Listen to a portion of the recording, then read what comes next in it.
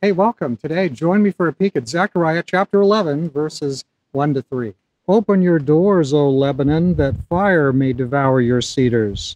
Wail, O cypress, for the cedar has fallen, because the mighty trees are ruined. Wail, O oaks of Bashan, for the thick forest has come down.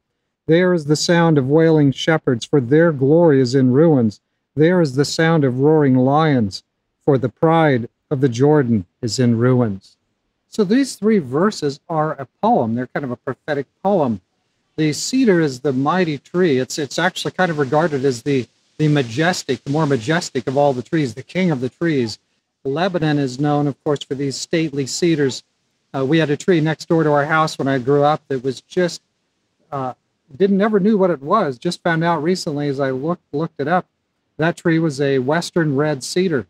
They're just perfectly shaped. They're the very epitome of a tree. And so you have here the cypresses. The cypresses are moaning. All the trees are sad, and these are mighty trees as well. But cedar is kind of the king.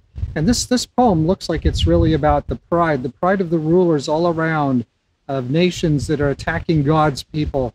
Their pride will be brought down. God will bring down the mighty. And look, if he's going to bring down the cedars, well, the oaks had better tremble, because the cedar is a much greater tree than an oak, and the oaks are kind of substantial too. So now the imagery in this poem is all linked together, because the forests have come down. You know, the lions have been driven out of their lair, and so now the lions are roaming. They're roaming, and roaming hungry lions, not really something you want outside your door. So the shepherds that are spoken of here in this verse are the leaders of the nations who have opposed God's people. These nations have taken advantage of that and swept in and gathered up spoils and did mayhem. So God has returned to his people, and now the tables are turned. Now the leaders who kind of forced their way and got what they wanted, now they're hunted by the roaming lions. So pride and overextension seem to be constants in the human experience. If you got this much and you got to take this much, why shouldn't you just take a little bit more?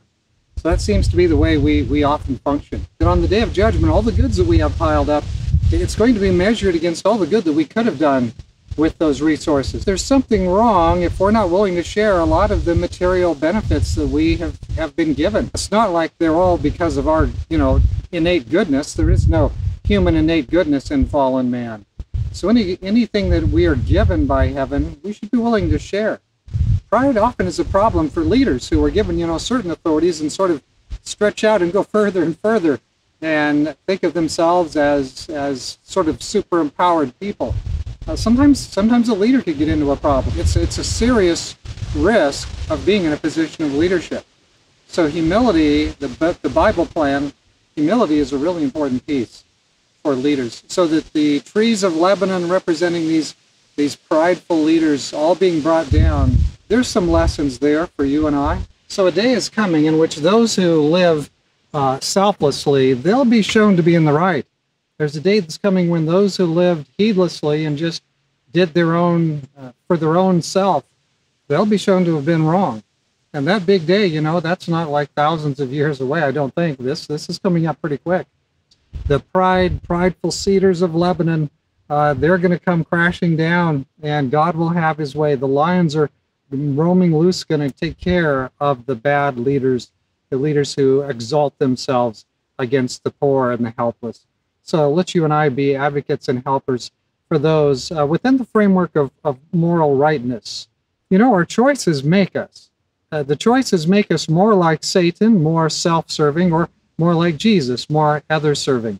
And those choices, as one piles on top of another, those choices determine who and what we are. So God is looking for people who will not be like the prideful cedars, not the prideful leaders, but people who will look out for those, the blind and the lame, and give them help. Those who are especially vulnerable and are looking to the good, the strength of the good to help them. So let's keep our heads out of the clouds and our hands in the work for all those that are God's children.